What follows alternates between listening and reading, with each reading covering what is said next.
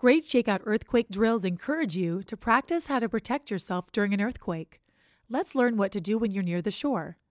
Along the shore of the ocean, you are at risk for a tsunami. Tsunamis are most often created by large undersea earthquakes or landslides that shift the water up or down, sending out waves in all directions. When these earthquakes are far away, there can be several hours before waves arrive. But when large earthquakes happen just offshore of your location, waves may arrive in a few minutes.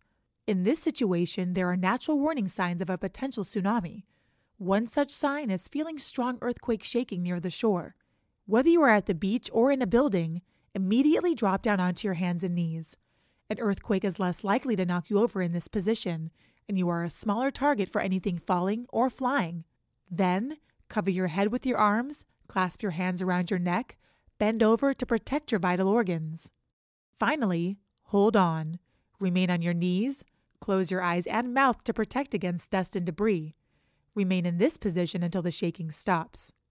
Other natural warning signs of an imminent tsunami are seeing the ocean rise or fall unusually far, or hearing a loud roar from the ocean.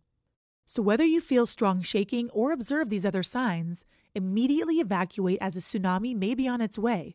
If you are in a designated tsunami zone, follow evacuation signs to a safe place. If there are no signs, get to high ground or inland, away from the water, as far as possible. Walk quickly rather than drive to avoid traffic, debris, and other hazards. You might also be safe going to a high floor of a sturdy structure.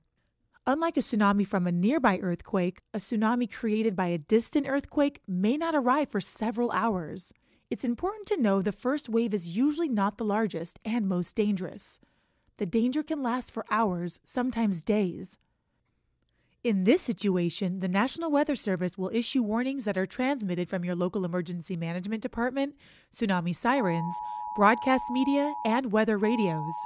If you receive a tsunami warning and are near the shore, follow the directions of emergency officials. If ordered to evacuate, take your emergency kit and get to high ground or inland, away from the water, as far as possible. Once you reach a safe place, stay there. A tsunami is a series of waves, and the first one is not always the largest. Ocean currents can be dangerously strong, especially in harbors and coastal rivers. Do not leave your evacuation area until you hear from officials that it is safe. Learn more about tsunamis and register your tsunami preparedness activities at tsunamizone.org.